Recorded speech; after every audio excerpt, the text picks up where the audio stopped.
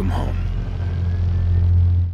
Cyberpunk 2077 is shaping up to be a massive game, and with it being a massive open world, one might expect that it may feature some procedurally generated content. We've seen procedural generation used in a number of titles, whether it be for adaptive gameplay like generated environments in No Man's Sky and Minecraft, generated levels as seen in games like Dead by Daylight, or even something like procedurally generated weapons in the Borderlands series. Procedural generation has all sorts of use cases. Sometimes it's actually a good thing, and it's not always just about the environment. With a game this big, it was expected that we could see some sort of use for the technology. However, that doesn't seem to be the case. Apparently, everything in Cyberpunk 2077 is done by hand. We got this information in a recent interview in which CD Projekt Red's lead cinematic animator, Masij Petrius, was asked about how large players should expect the open world in Cyberpunk 2077 to be, leading to the developer explaining that measuring the size of the map would be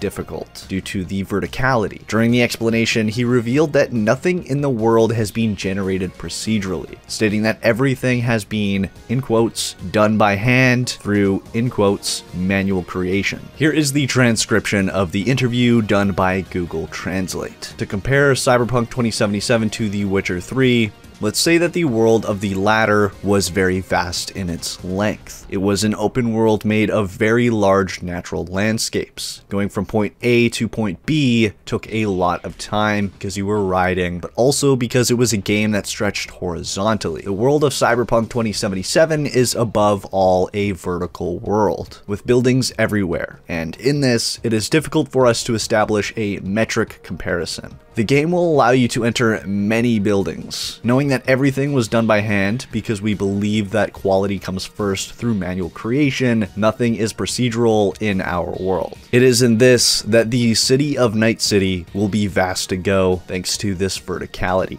which is honestly surprising to me, as I was fully expecting a massive map that was still quality but had vertical buildings that use procedurally generated content. But I have to say, I love the direction that they're going with this game. Not worrying much about the horizontal plane of the map size and ensuring the map is filled with quality verticality that is done by hand. CD Projekt Red is truly going for quality over quantity in Cyberpunk 2077, and this is nothing but great news. I also have no doubt that the game will be filled with content, so I'm not saying it's going to be a small or short game by any means. I think Cyberpunk 2077 will be the best example of a dense, quality-filled game world, one like we've never seen before. And even with that said, I'm still not expecting the map to be small in terms of horizontal exploration either. I think Cyberpunk 2077 will strike a balance, and one that has been proven very hard to achieve in open world games. So let me know down in the comment section below, what is your thoughts on Cyberpunk 2077 not including procedurally generated content? I'd love to see what you all have to say, but that's it for this video. If you enjoyed, please smack that like button down below, subscribe to join the good fight if you haven't already, and ring the bell icon to stay updated on all of my future videos. It'd be super greatly appreciated as always, and until next time, this is Epoxy signing off.